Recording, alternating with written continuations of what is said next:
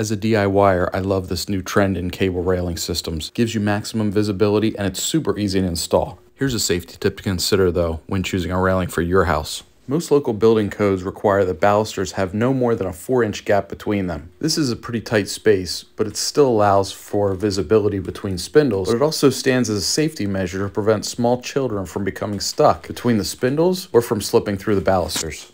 Here's something else to think about. Vertical balusters are really safe. Horizontal balusters, very inviting to a kid to climb up like a ladder. That being said, there are plenty of options out there for railing systems that are safe and won't make you compromise on style.